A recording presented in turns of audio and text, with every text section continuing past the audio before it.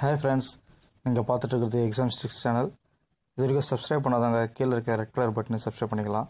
பக்கத்தில் bell button வரும், அதை அழுத்தினீங்கன்னா அப்டேட்டட் வீடியோஸ் உங்களுக்கு சேரும். நான் என்ன எதோ பார்க்க போகிறோம்னா லாபம் நஷ்டம்.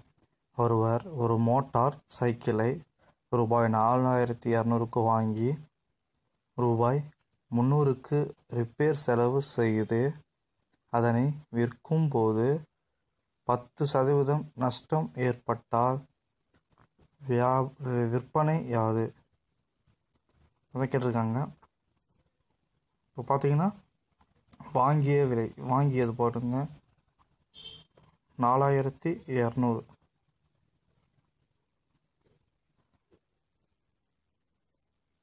அது மாதிரி அவர் ரிப்பேர் எவ்வளோ செஞ்சார் அதுதான் பார்க்க போகிறோம். ரிப்பேர் செலவு 300, ஸோ ப்ளஸ் 300 ஆட் பண்ணிக்கோங்க. 4500 வந்து மொத்தம் அவர் மொத்தம் செஞ்சது, வாங்கினதை ஒரு செலவு செஞ்சது. ஸோ மொத்தம்னா நம்ம மொத்தம்னு சொல்கிறத 100ன்னு சொல்லுவோம், 100% சொல்லுவோம். ஸோ 100 போட்டுக்கிறோம். 100 வந்து பார்த்திங்கன்னா 4500 வச்சுக்கிறோம். அப்புறம் என்ன சொல்கிறான், விற்கும்போது 10% நஷ்டம் ஏற்பட்டால் விற்பனை அதுன்னு கேட்குறான். 10% நஷ்டம். ஸோ 100 - 10 90%. இப்போ நம்ம 90 கண்டுபிடிக்கணும். ஸோ 90 இன்ட்டு மேலே இருக்க அந்த 4500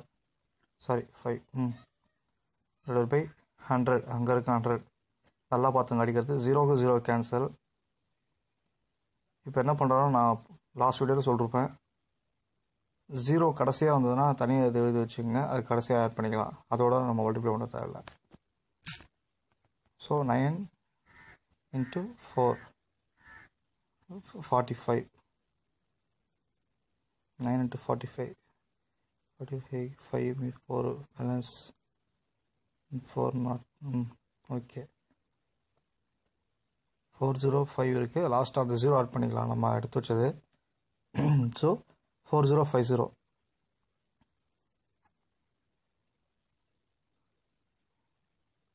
ஓகே, நெக்ஸ்ட் சம் இப்போ பார்த்துட்ருக்கோம். மாடல் 3ல் இது, அதோட கொஞ்சம் டீட்டெயிலாக பார்ப்போம். இது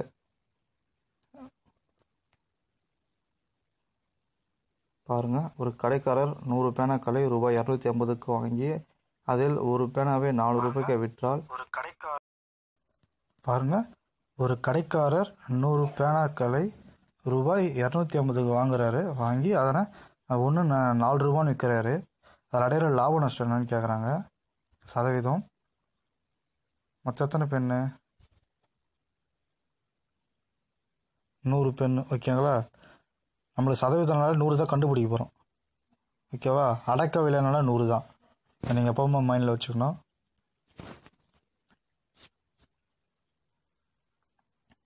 இப்போ நம்ம போட போகிறது எப்படி பார்த்தீங்கன்னா, மொத்தம் எத்தனை பெண்ணு? 100 பெண் இருக்குது. எவ்வளோ கொடுத்து வாங்கியிருக்காரு? 250 ரூபா கொடுத்து வாங்கியிருக்காரு. வாங்கிய விலை 250. ஓகேவா? அடுத்தது பார்த்திங்கன்னா விற்ற விலை எவ்வளோக்கு விற்றுருக்காருன்னு பார்க்குறோம். ஒரு பேனா 4 ரூபானா அப்போ 100 பேனா இருக்குது. ஸோ 400 ரூபா, 400 ரூபாய்க்கு விற்றுருக்காரு. இதில் அவர் எவ்வளோ லாபம் அடைஞ்சிருக்காரு? 150. 400 - 250 150.